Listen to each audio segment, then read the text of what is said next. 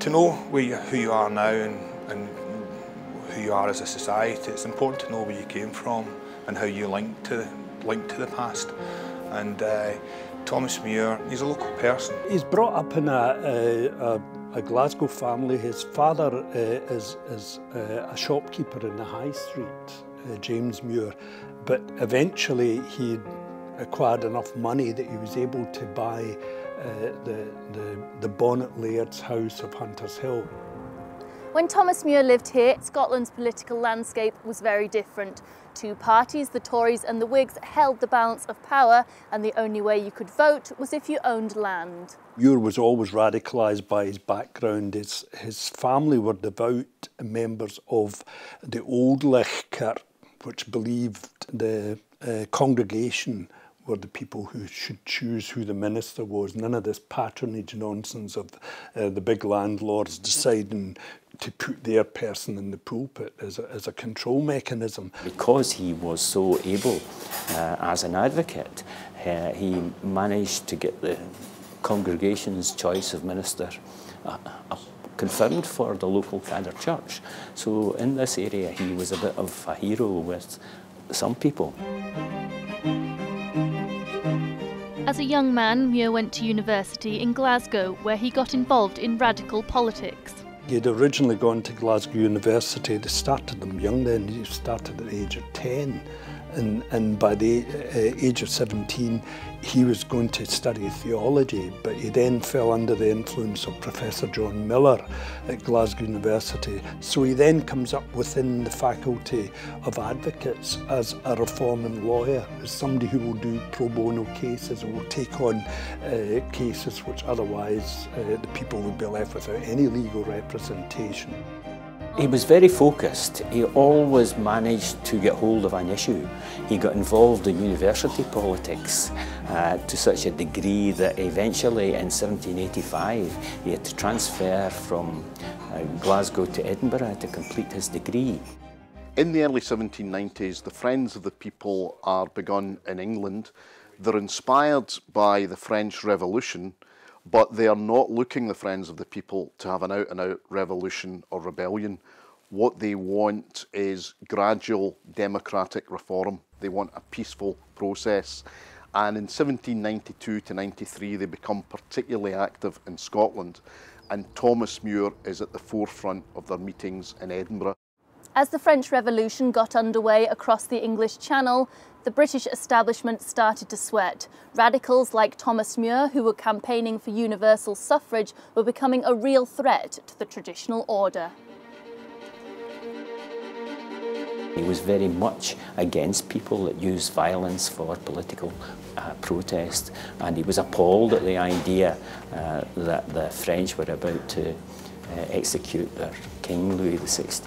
You know, that really appalled Thomas Muir.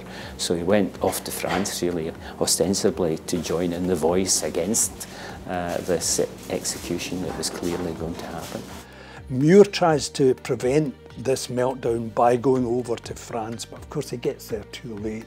By the time he's there, war has been declared, the ports are shut. By the time he gets to Paris, it's the day of the execution of the king, so nothing can be done. It's all cut and dry.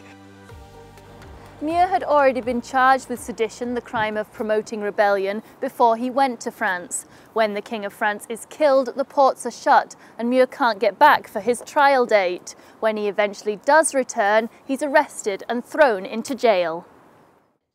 There are a number of show trials of reform-minded men in the period 1793 to 1795, and in Edinburgh we have the eyes of Britain turned on the capital of Scotland, because there Muir and a small number of others end up being transported to Botany Bay.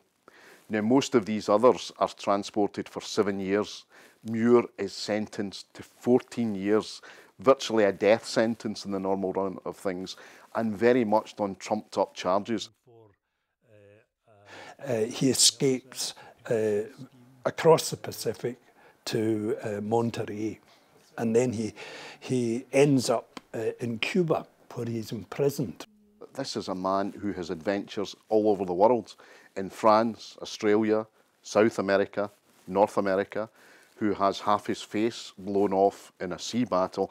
This is a man who has one of the most remarkable of all Scottish lives. He ends up going to Cadiz. He's sent to Cadiz and to Madrid to be interrogated. And the French government intervene on his behalf, and he's made an honorary citizen of France. Muir died on the 26th of January 1799. He was just 33. Thomas Muir stands out as a quite iconic figure. A man who had the guts to stand up for what he believed in. He defended himself at his trial. He spoke out very clearly on behalf of the rights not only of Scottish and English and Welsh people, but also quite dangerously in a sense, he spoke out in favour of the Irish in the 1790s, which then as now was quite a kind of political hot potato. So this is a man who organises, who speaks on behalf of greater rights. This year, a series of events will be held across Scotland to celebrate the 250th anniversary of his birth. While few Scots will spare a thought for Thomas Muir when they cast their vote next month, the importance of the role he played will not be forgotten. How relevant is democracy? How relevant is the history of that? It's in a local context, like, absolutely. In a national context within Scotland, absolutely.